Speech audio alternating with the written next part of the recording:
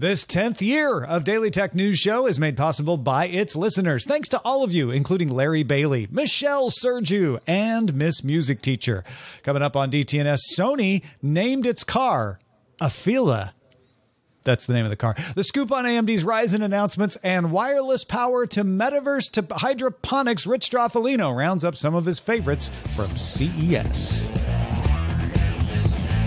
This is the Daily Tech News for Thursday, January 5th, 2023 in Los Angeles. I'm Tom Merritt.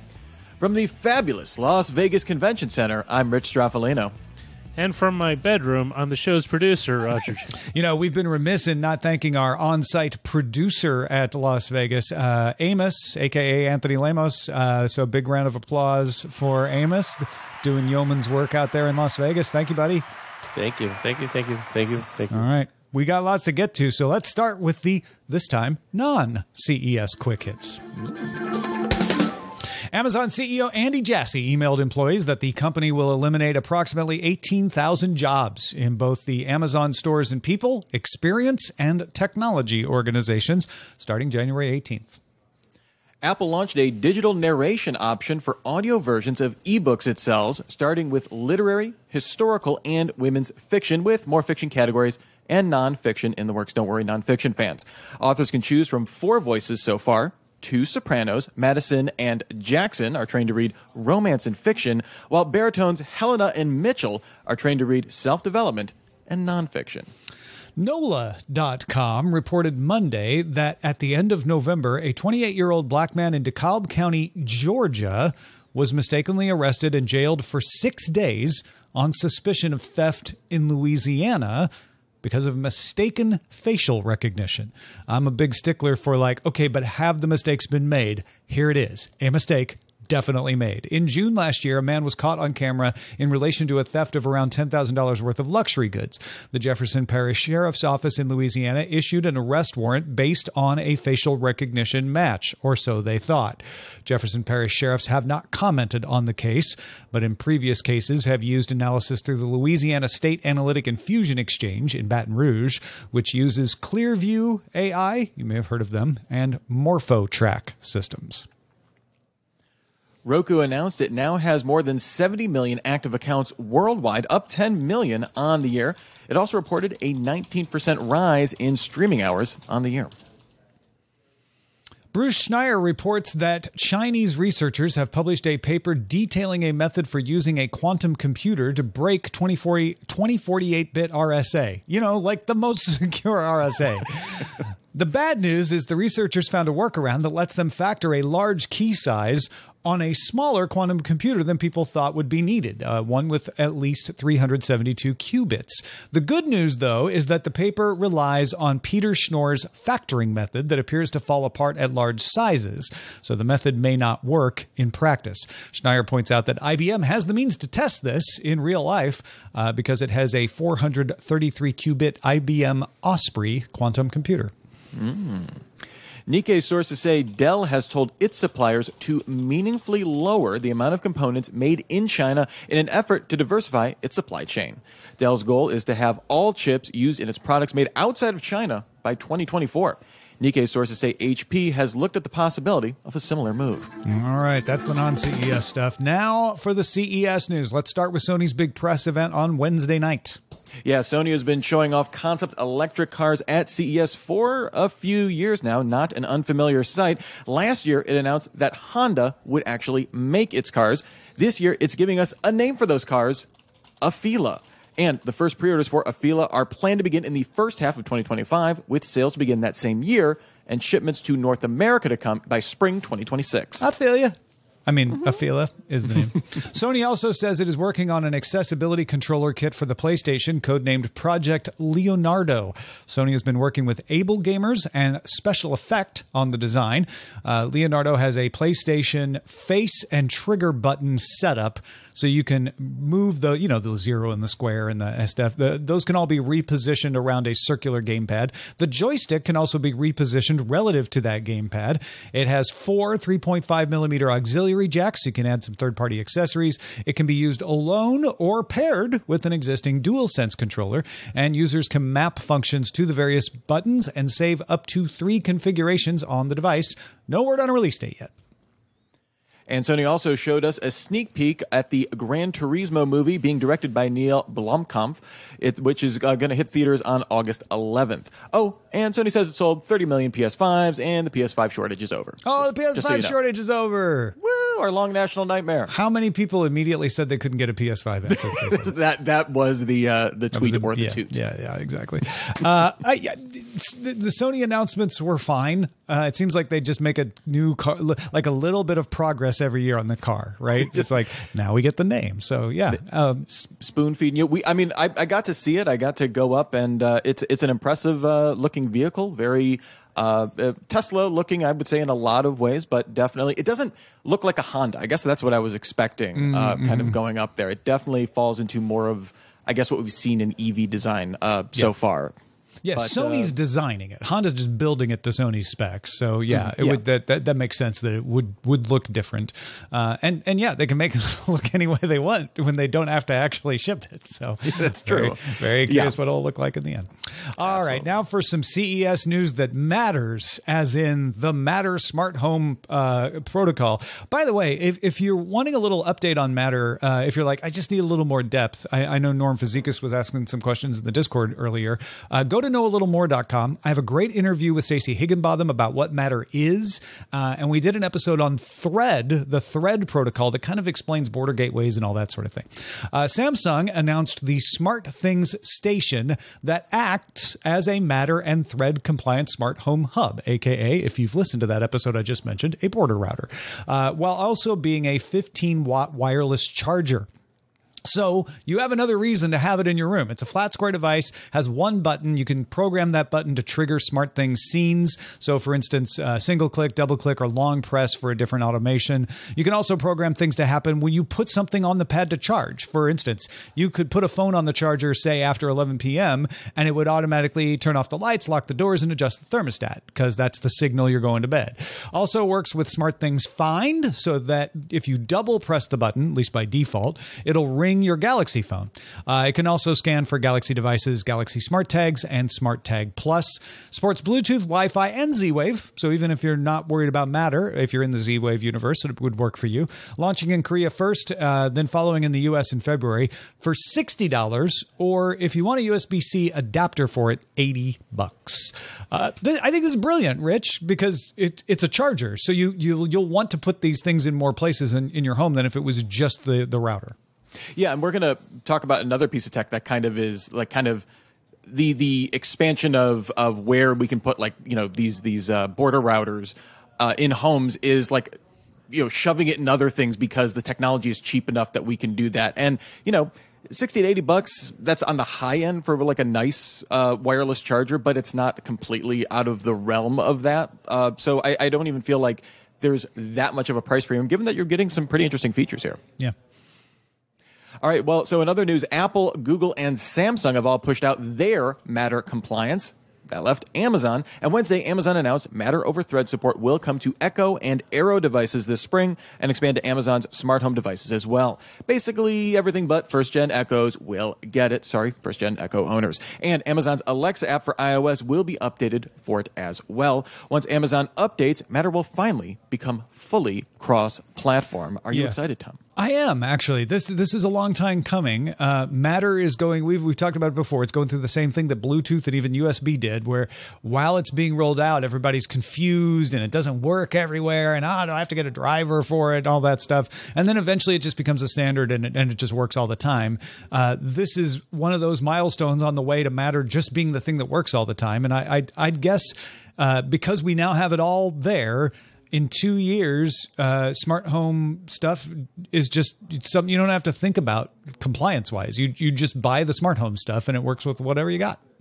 Yeah, I was kind of worried about those early stages, but then I had to remind myself that we're coming from no cross-compatibility to some cross-compatibility. So people that are interested in this are going to, it's a benefit that was not there, even if it's incomplete and we're still kind of in these early stages right now. So I feel like that's worth it for people that value it already to put up with kind of these, early growing pains for this. The bigger thing that I think with Matter going forward, now that we have this cross compatibility, is like we're already starting to see some non-feature parity. Like everything will work with your hubs, but there's some like feature stuff between Android and iOS that we're seeing from some manufacturers. I think that's the more interesting story with Matter in terms of growing pains going forward. Yeah, the sort of the fenced off areas, like it'll work with Matter, but if you want the special automation, you got to use HomeKit or exactly. We're gonna have a lot of conversations about that.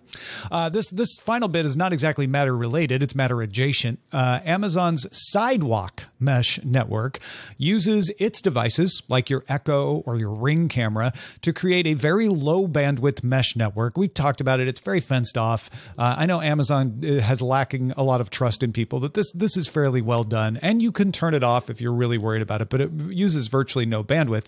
But what it does is it uses just enough to connect small Internet of Things devices to each other to create an ad hoc network for low bandwidth communication. Tile trackers use it. Level smart locks use it. Care Band senior systems use it. And Amazon announced Wednesday that they've got a bunch of new partners that aren't relying on home users. So enterprise Wi-Fi product maker Broen, gas leak detector maker New Cosmos, enterprise IoT company Meshify, and solar inverter maker DeviceRoy's Aria are all joining Sidewalk. More partners coming later this year. And Amazon says it will open Sidewalk to developers in an API kind of situation later this year.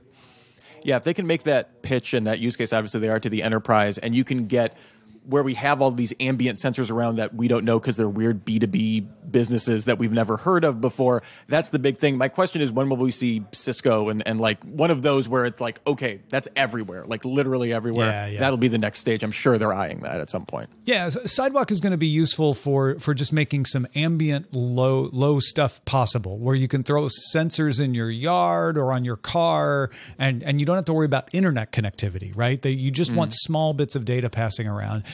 It's always been a thing where like, well, if we're just relying on echoes, what if not enough people in a neighborhood have an echo? And, how is that going to work? So these kinds of partners they're going to fill in big blocks of the map by bringing these people on. And yeah, if they bring on a Cisco, conversation over. Exactly.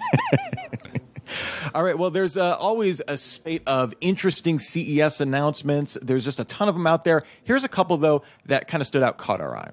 Yeah, Lenovo. These are all from Lenovo. Lenovo, which owns Motorola, has introduced a Lenovo ThinkPad branded phone called the Lenovo ThinkPhone by Motorola. They got all the words in. It looks like a Motorola phone in the front, has a ThinkPad style logo and Kevlar on the back. There's a mullet joke in there somewhere, I'm sure. The customizable side button is red, so it's not a ThinkPad track point, but it's a nod to it. It's a solid 6.6-inch OLED phone, IP68 water resistance, in-screen fingerprint sensor, all the standard Motorola enterprise management stuff. There's nothing particularly ThinkPad-y about it, but it's a pretty standard phone.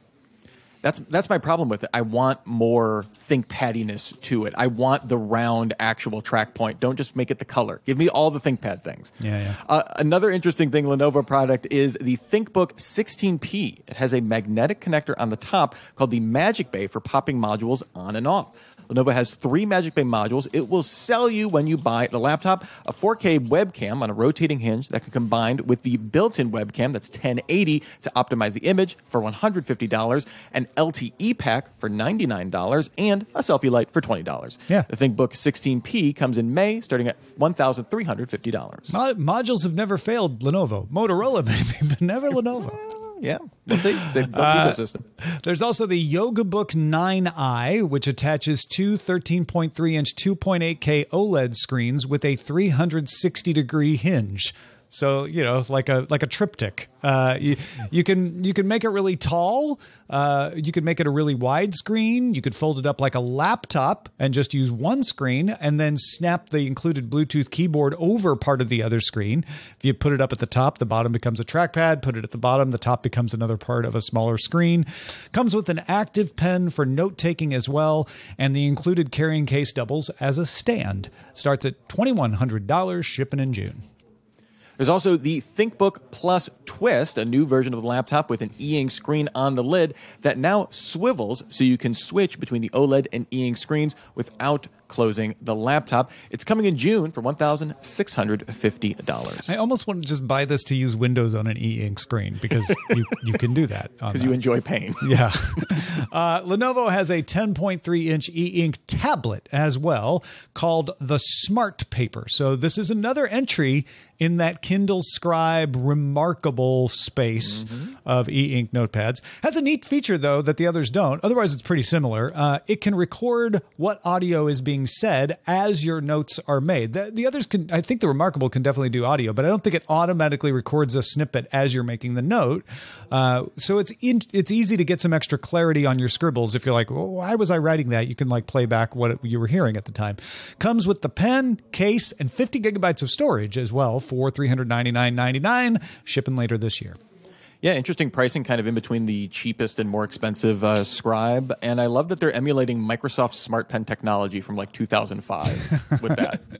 Yeah, it's got some advantages with that hefty storage and including the pen. Oh, yeah. But yeah, its price is not super cheap. It's interesting. It seems like everybody's racing into this space, though. As an e-ink stan, first of all, give me my color e-ink 10.3-inch screen. I know it's going to be like $900. Yeah. I still want it. But I'm just happy to see like we haven't given up on e-ink because it's just a cool power-saving technology. It's good for these kind of things once we get the refresh rates kind of figured out. Yeah. And if CES is behaving the way it usually does, you'll go to Showstoppers tonight and Lenovo will have all this stuff out. I'm that's hoping. Generally how this works. All right, folks, don't miss out. We have a special audio interview Rich recorded with CES spokesperson Tina Anthony coming to patrons this Saturday. They discussed the tech trends from this year's show and how attendance has beat organizers' expectations. It's free for everyone to listen to on our Patreon site. So even if you're not a patron, head over there to listen to it, patreon.com/DTNS this Saturday. All right, let's dig into the big AMD announcements. Yeah, AMD announced the 7600, 7700, and 7900 CPUs that cost $229, $329, and $429, respectively. You guessed it. Compared to CPUs with an X after the model number, these have a lower 65-watt TDP and slightly lower clock speeds and bundled CPU coolers because you're not going to probably be doing crazy overclocking with these. All three will be available January 10th. On the other end of the price scale, for those of you who are like, that's just not enough money for me to spend, AMD announced three Ryzen 9 3D V-Cache processors, the 7800X3D, 7900X3D, and the 7950X3D. So you want to compare these to the same model numbers that don't have 3D. They're pretty much the same, except the ones with 3D have an extra 64 megabytes of L3 cache stacked on top. Hence the 3D. That helps improve game performance. So these are mostly meant for gaming. No prices yet either, but they are coming in February, and everybody is getting ready to try to benchmark these against the Intel Core i9-13900K. We'll be looking out for those. AMD also announced new laptop Ryzen 7000 CPUs as well. The 7045HX series is the Dragon range for high-end gaming and workstation laptops. It packs in 16 full-speed cores, essentially a reworked desktop CPU in a laptop. The 7040HS Phoenix series is a Zen 4 CPU combined with RDNA 3 integrated GPU on a 4-nanometer process. These come with a dedicated AI engine on board, something Intel won't get until Meteor Lake comes later this year. The other three series are rebranded of previously released chips. And AMD is also promising RTX 3060 level performance on laptops using its new Radeon RX 7600M XT GPUs. They have 32 teraflops of performance paired with 8 gigabytes of GDDR6 memory. There's also a slightly less powerful 7600M, just 7600M. That's coming too. New Alienware M18 and M16 laptops will both be available with the new GPUs. Our producer, Roger Chang, looked over all this stuff. I know, Roger, you keep a close watch on the chip sector. What do you think of AMD's announcements from CES? It's very telling that this announcement follows all the announcements from Intel as well as AMD's itself from last year, and this is just to kind of like say, hey, one more time, we do have competitive processors out there, and for the CES set, they basically introduced a bunch of chips that are going to be the bread and butter of their operations, which is chips that go into laptops and already built PCs that you get from your Best Buys, from your online Dell stores. Until they get benchmarked, we don't know how well they perform. But this is essentially saying, like, we now have all this good technology that we've just created, and it will be reaching you in the various outlets in a tamer, more affordable form. It's generally a positive for the consumer, I think, if you're looking to buy a PC laptop or new PC later this year. What about those the desktop CPUs, the $229, $429? How did those hit you? Those are really that is kind of the mid range of where a lot of PC builders, especially even gamers, if you go through Steam and you do the system analysis, every year they pump out a report that tells you who has what, and this will be part of that. Like 75% of people who upgrade, they can probably upgrade to one of these, if not an Intel equivalent, because people do want performance, but they can't necessarily afford the top dollar that you get when you buy top of the line. All right. Well, thank you, Roger. It is time now for Rich Stroffolino's Rich Roundup of interesting things that caught his eye at CES. I don't have an appropriate jingle for you yet, but if this goes well, maybe next year we'll have that. We'll need a cash register. I feel like that'll be appropriate. All right. So first up here, using radio frequency to deliver over-the-air wireless power isn't new. We've seen that before, but in the past, we've seen companies like PowerCast use dedicated transmitters for sending out RF-based power. So you'd have thing that's just that transmitter sitting on a shelf somewhere near the thing you want to power.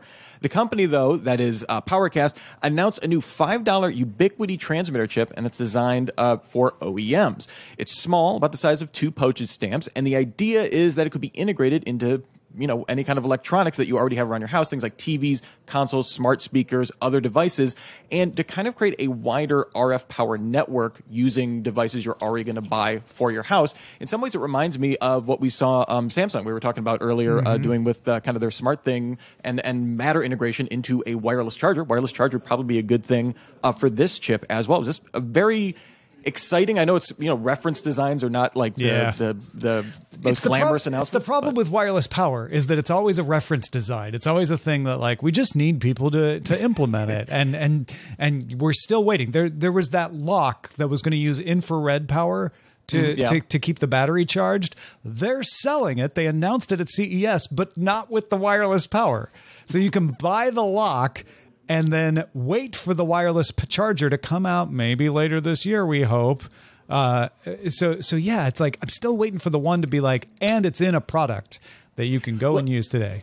Well, so the good thing is I can definitely see companies that are already going to be selling you the remote, right? So if you're a TV maker, if you're a game console maker, the idea is you're going to be the remote comes in the box, right? So the problem is you don't have a chicken and egg problem, right? Before you had to buy the thing that could receive the power and the transmitter separately. Now instead, if they get partnerships with any kind of TV OEMs, you buy your Hisense TV, you put it on the wall, and it's automatically charging your trickle charging your remote within a 15-foot range of your TV where you're always going to have it usually anyway. That to me, and then it works with a wider ecosystem of things. I could definitely see that, slowly it's just a one-off thing, and then you realize, oh, I can keep buying more things. Oh, my Echo has this integrated in it as well, and build that out and kind of just casually all of a sudden you have this network. That to me is the appeal to this and kind of what made it exciting. Yeah. Get it in a product. Come on. One of you OEMs. Announce the partnerships. I know the reference design is fun. That's the news they're announcing. So that's why they're at CES, I'm sure, is to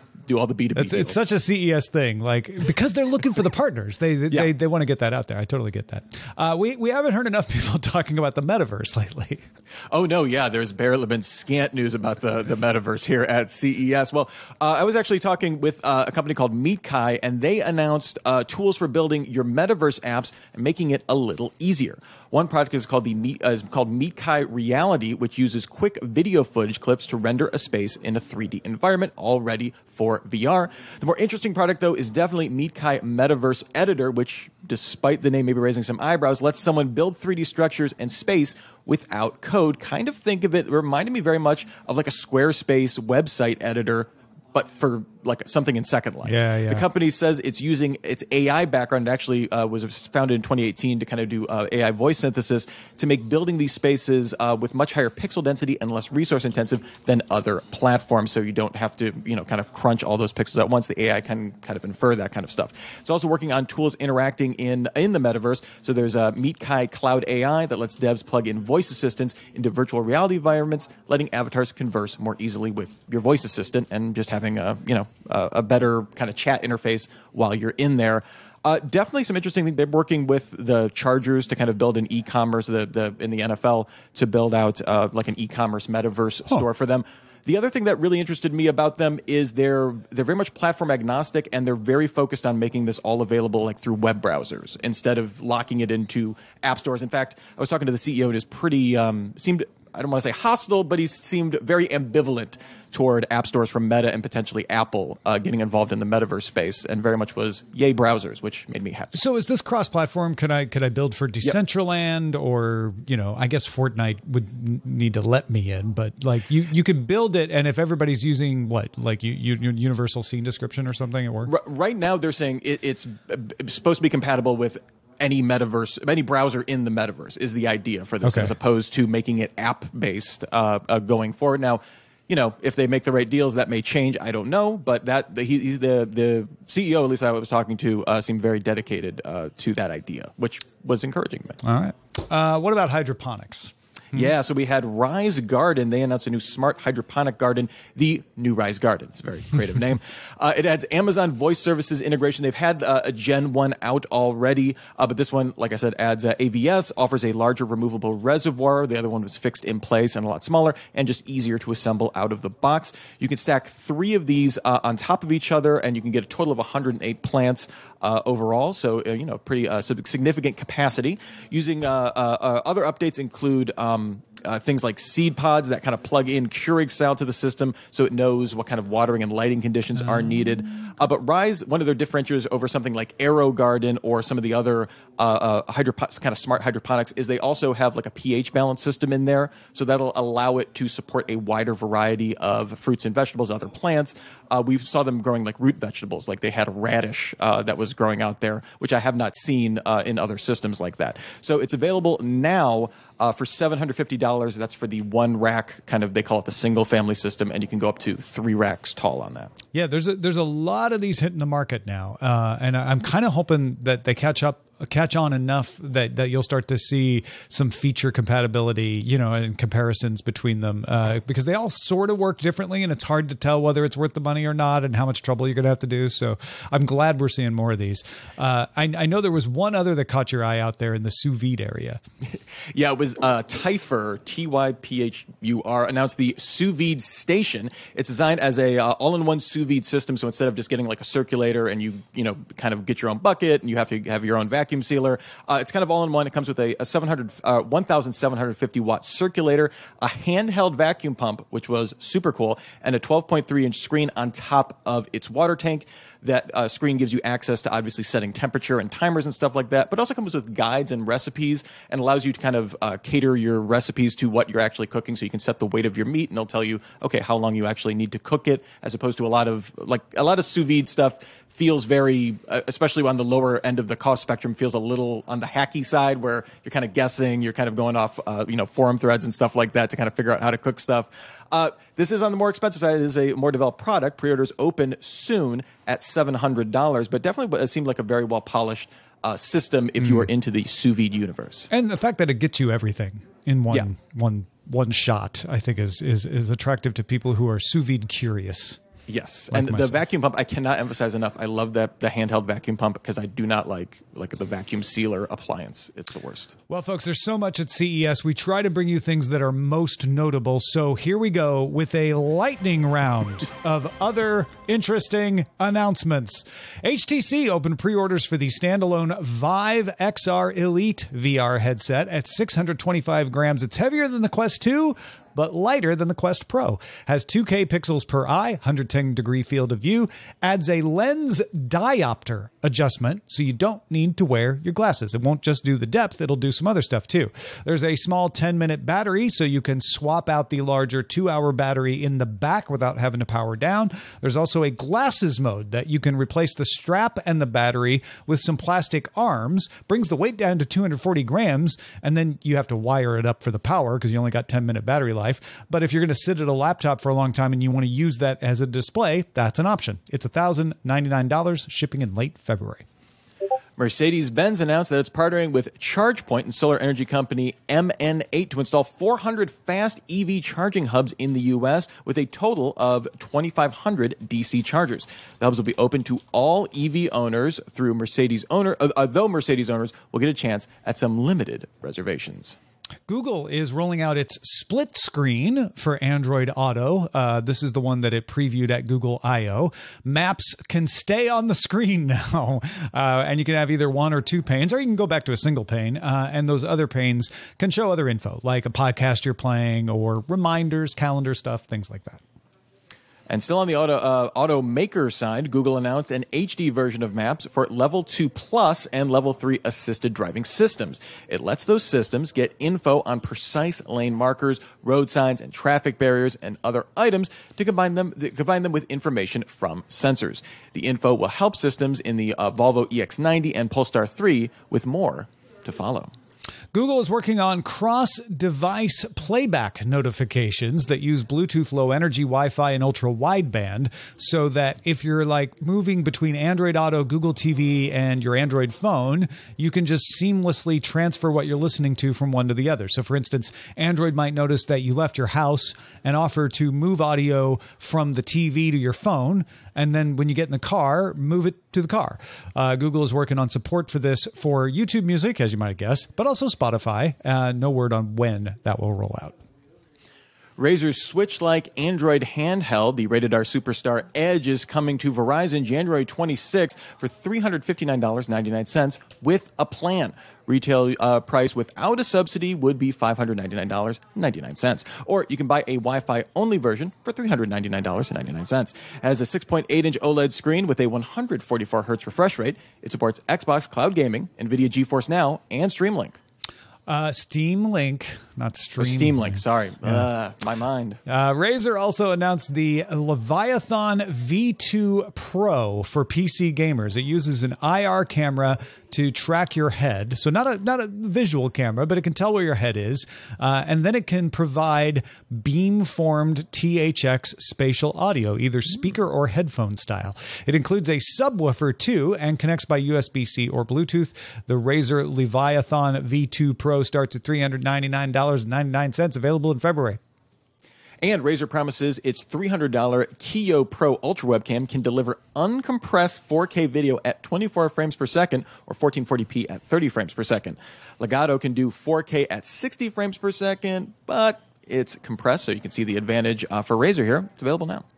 Now, a lot of you are saying, sure, laptops, cameras. What about farm equipment? Well, John Deere announced Exact Shot. I love covering farm equipment on DTNS. It's a new sensor and robotics-based system for applying fertilizer. So it uses computer vision to figure out how to spray the fertilizer only where the seeds have been planted.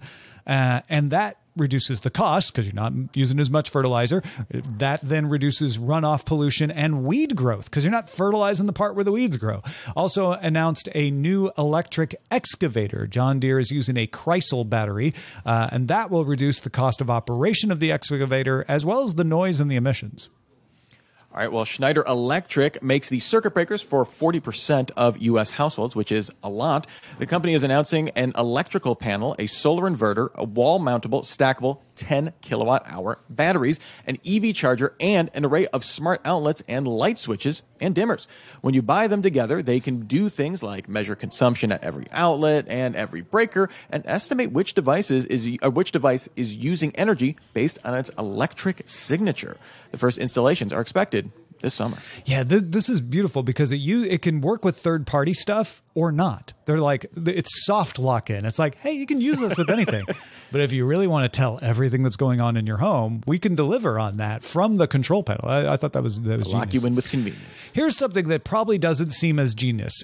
Philips Hue is launching the Philips Hue Sync app for Samsung TVs.